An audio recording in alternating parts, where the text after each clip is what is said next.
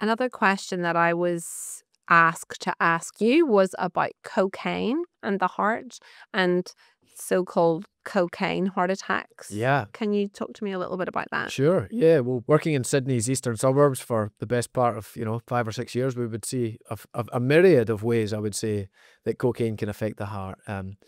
So it's well-known vasoconstrictor, so it constricts blood vessels, and it's possible to have a heart attack with cocaine without blocked arteries. We sometimes see patients develop weakening of the heart from cocaine. But in addition to that, if you've got pre-existing plaque, say you've got a 60% blockage, you don't know it, and then you've got an intense surge of blood pressure and constriction, then it can cause plaque rupture as well.